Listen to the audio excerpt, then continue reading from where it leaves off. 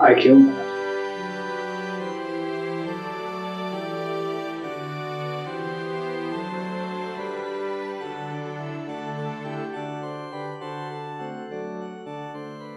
Ah yes, St. Barnabas, my former boarding school, where they taught a boy to be a man. Of course, in those days, education was far more involved in dominance and suppression. Here we have the trophy from one of my many hunts. And here we have Scrabble. Mind game. You had to learn to keep the weak and the vulnerable below you, lest you become the bottom of the pile. And you did not want that. Ask Carter Chessington if you don't believe me. Jolly good fun. Jolly good fun. This fine Baroque chess piece, truly a gentleman's game.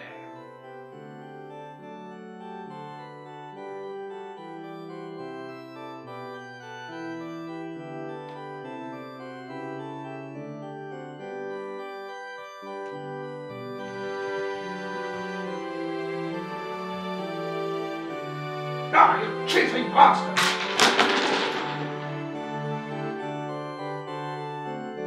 Ah, I see you've noticed my tiny house ornament. It's one of my favorite pieces in the whole house.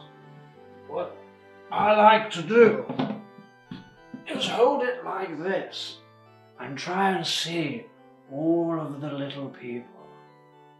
But if they don't come out, they pay the price. And this here, I must show you. Possibly my favorite piece in the whole house. This wood-burning stove comes from the 14th century. Little pigs! Little pigs! Don't you want to come out? Magnificent piece. Temperature within so high you could burn just around anything you could think. That'll teach you not to pay your taxes. Ha ha! Elephant bow. Yeah, I appear to have fumbled. In fact, one time, well, several times, but one time in particular, a pigeon flew in via the chimney. Poor thing must have been stuck, you see, somewhere along the chimney way. You could hear the poor thing from howls. Bedlam, deafening.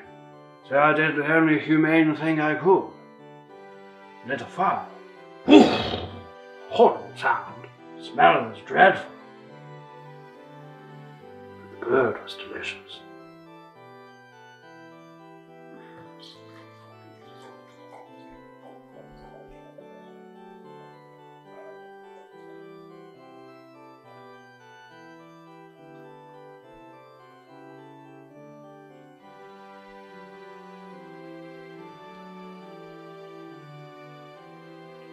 Sorry, what did you say?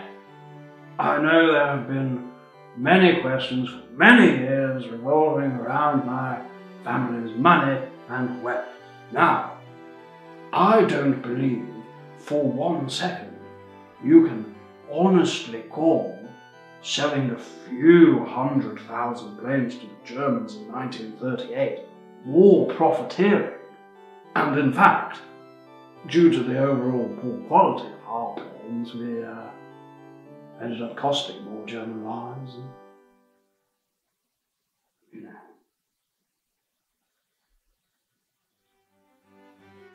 And of course, I'm firm friends with many members of the royal family. In fact, I received a knighthood from Her Majesty herself. I'll tell you something not many people know about Her Majesty. a wonderful sense of humour to life. In fact, she loves pranks. She once invited Jeremy to Buckingham Palace under the guise of him receiving a knighthood. It's ludicrous while he was in the knighthood. But anyhow, he arrived at the palace with his loved ones, his small children, his wife, and he got down on one knee, and Elizabeth was there.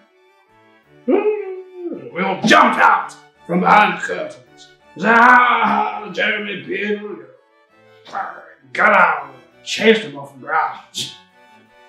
Tremendous. Tremendous. I never particularly warmed to Camilla. In fact, she caused all kinds of frustration with my own marriage. Must have been sometime in 1997 or so. She wants this, she wants that. He called me at all hours of the morning, asking questions about brake cables and speed restrictions and things. I said, Charles, man, for God's sake, focus on your marriage. Or your affair, one of the two. But pick one, and the rest would work itself out. Of course it did, in the manner of speaking.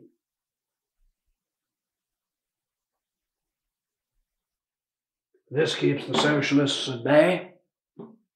Yes. Philip! Now there's a tremendously funny man. We've had many a now. Wonderful driver. This way, come on, quickly now, up these stairs. Do be careful.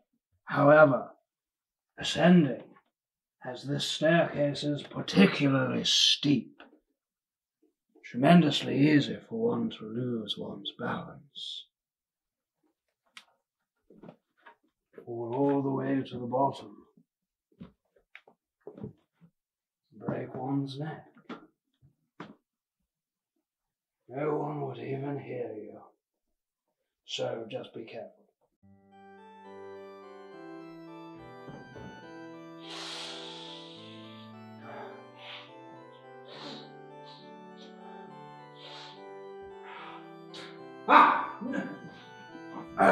Dearie me, you appear to have caught me just taking my heart medication there.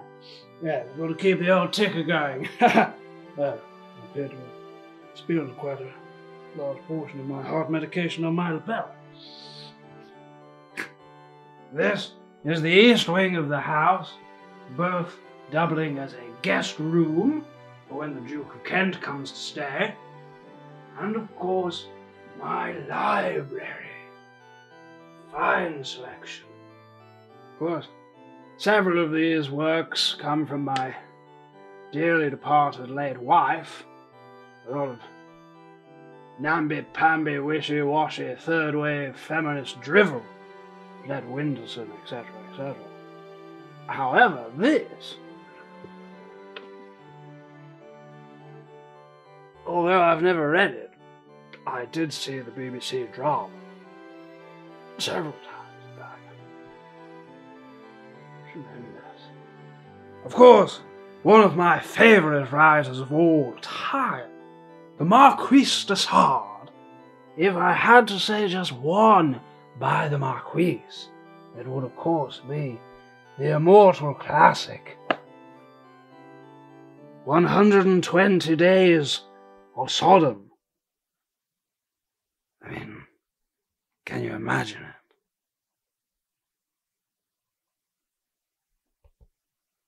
This one, another one of my favourites, I read it over and over again. Lady Chatterley's Lover, the tale of a man of wealth and power being cuckolded by a rapscallion, poor born wretch. A dreadful business. I wouldn't stand for it. And I didn't.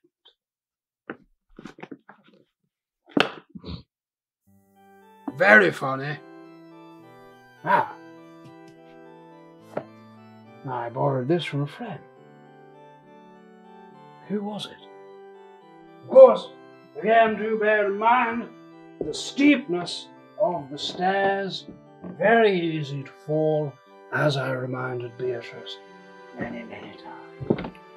So this is the master suite, old oak finish. Look at this beautiful 4-poster Victorian bed. The bed sheets soft Indian linen, featuring not only the exact number, but the faces of each and every stag I have murdered. Do be careful, this mirror is haunted. Over here, this. This. Ah, yes. My daughter, Persephone, my eldest.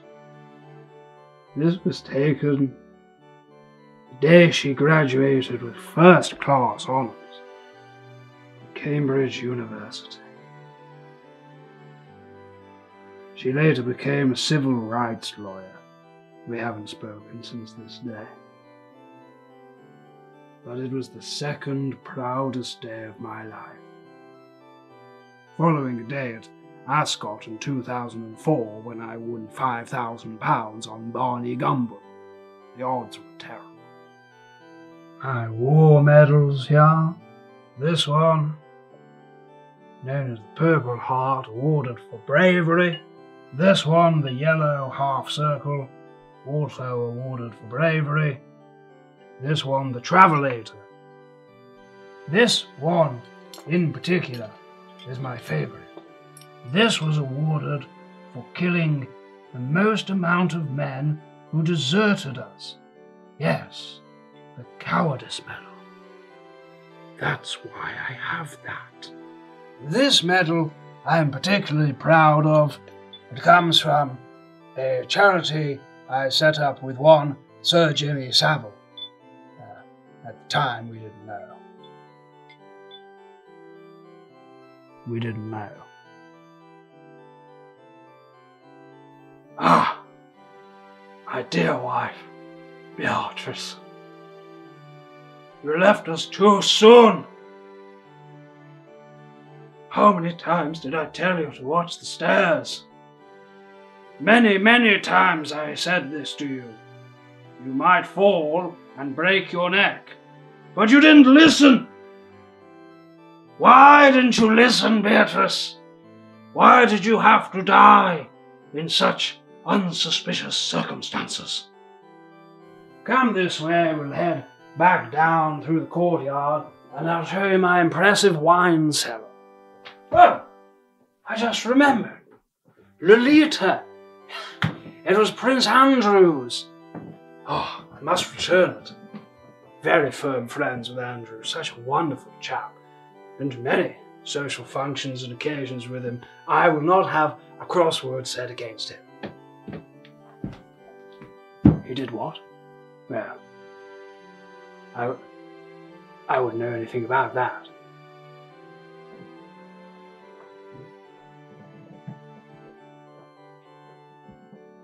So the wine cellar is this way. Jesus Christ.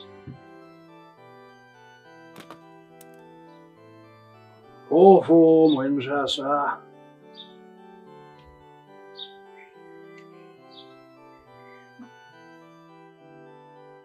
Lord Michael Joseph Allen, 13th Earl of Shropshire, my immortal nemesis, communist sympathizer, man who believes he can come into anyone's home when they're not there, but their wife is, and take what doesn't belong to it. Well, I've got news for you, old chap.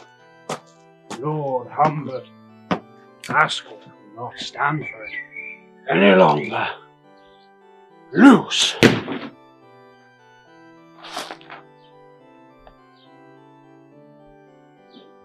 And that's how we deal with those types around here. And around here, Oh, my stable. I've locked the bloody thing. Used to do the job for an Irishman, but he was stealing and slurring. Quicksilver, the fastest horse known to mankind, and my particular favourite equine beast. Barney Gumble. Come here, Barney. Have your dinner.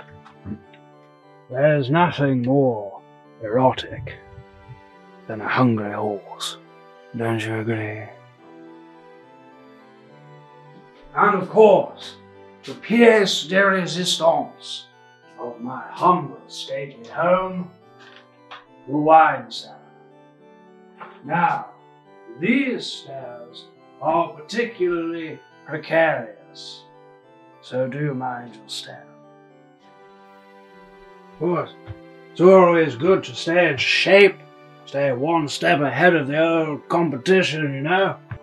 Come on then, old chap. Gentlemen's rules. I dub thee Sir Maurice Chestnut. Ah, I see you've noticed my fine collection of many vintage Bordeaux's. Why don't we pick one at random? What do you say? Could be a laugh. Why, how about this? Ah, yes, a 3 Mils Merlot. In fact, I once owned 3 Mils. A very fine Merlot. A good year as well, 2017. Here, why don't you hold on to this? One of my favourite aspects of the house in general is the brickwork. Tremendously dense bricks retain sound so well, why, one can hardly hear a sound. Jolly